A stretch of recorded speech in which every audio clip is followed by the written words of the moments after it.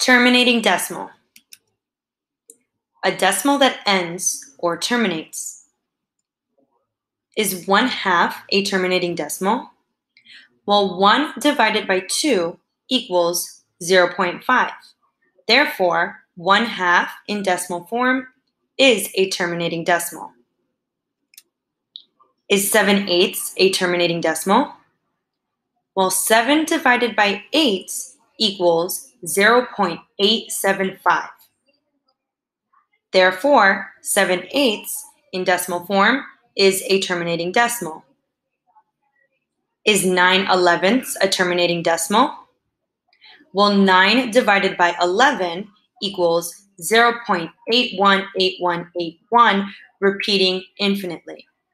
We represent that with a line over the digits 8, 1, and therefore 9/11 in decimal form is not a terminating decimal.